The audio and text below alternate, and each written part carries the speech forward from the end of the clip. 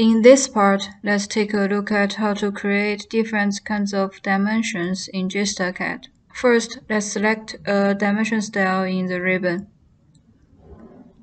Click the drop-down menu of the dimension commands.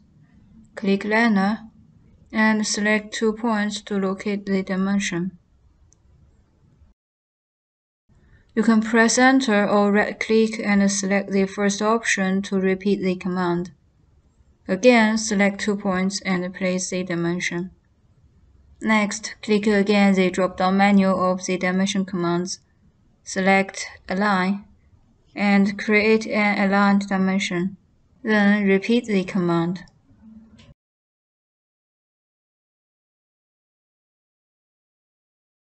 Next, I will change to another dimension style. And let's go ahead and execute Angle Dimension command. Select 2 lines and place the dimension. Next, execute Arc Length Dimension command. And select the arc. Place it here. Repeat the command. Next, select Radius Dimension in the drop-down menu. Let's change to User Dimension style. Select the circle and place the dimension. In the end, select the emitter dimension in the drop-down menu.